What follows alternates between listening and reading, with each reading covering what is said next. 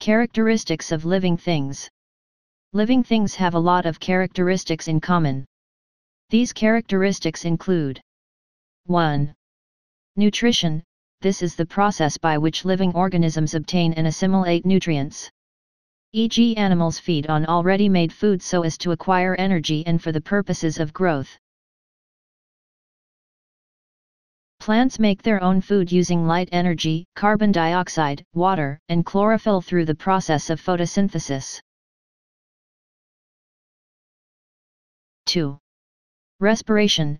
This is the process by which food substances are broken down to release energy.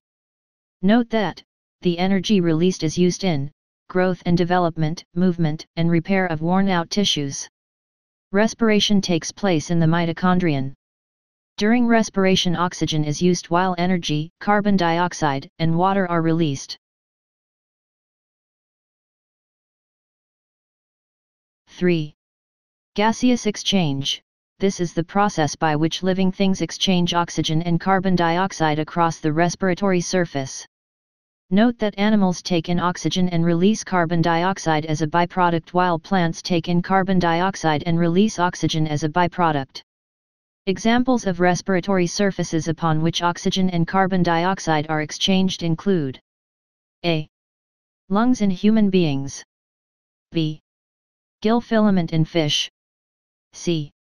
Skin, mouth, and lungs in frogs.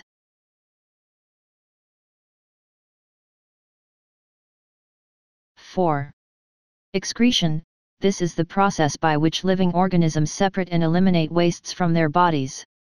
Examples of wastes in humans: sweat, tears, carbon dioxide, etc. Plants: oxygen, caffeine, tannins, cot, papain, etc.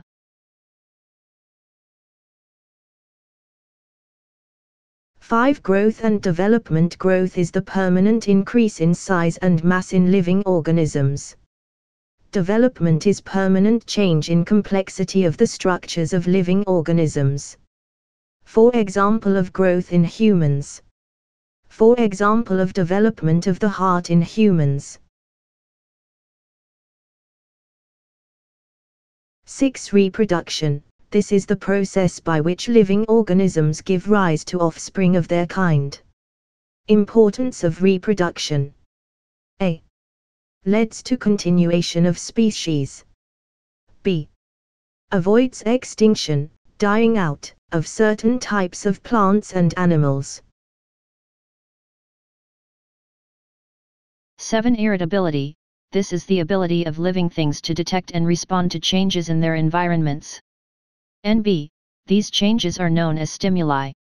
The ability to respond appropriately to the stimuli enables organisms to escape harmful stimuli and obtain resources in their environment. Examples of stimuli include temperature, humidity, and light. When the temperature is low, the human skin has thermoreceptors to detect the drop in temperature, hence a series of reactions are initiated. These reactions are responses to the temperature change, and they include vasoconstriction or narrowing of blood vessels to reduce heat loss, reduced sweating, shivering. When the temperature is high, the following responses are initiated: increased sweating so as to cool off the body, vasodilation/widening of blood vessels so as to lose the excess heat. 8. Movement. This involves change of position of a part of an organism or the whole organism.